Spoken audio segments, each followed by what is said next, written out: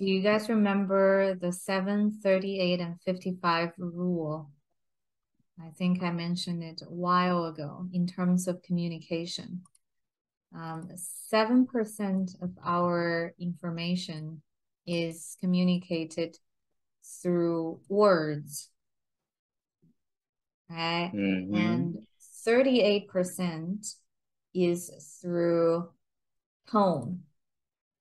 So Uh-huh. how the words come out.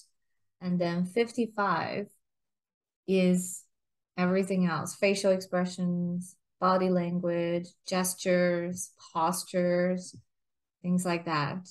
So it's actually Mm-hmm. very, very important to, you don't have to, I guess, intentionally design the posture.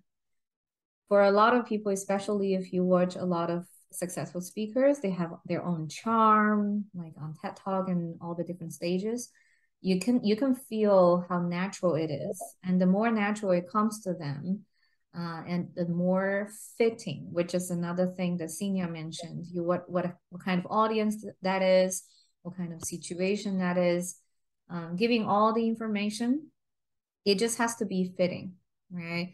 For something you don't want to try too hard, for other things you don't want to do nothing at all. So it's all about having the appropriate amount of expression.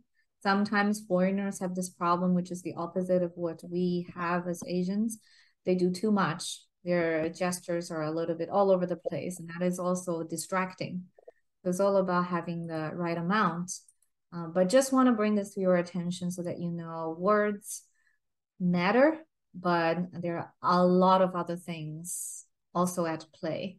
It just forms the entire impression, and we call it a whole package, right? It's the whole package. It's not just words and the content.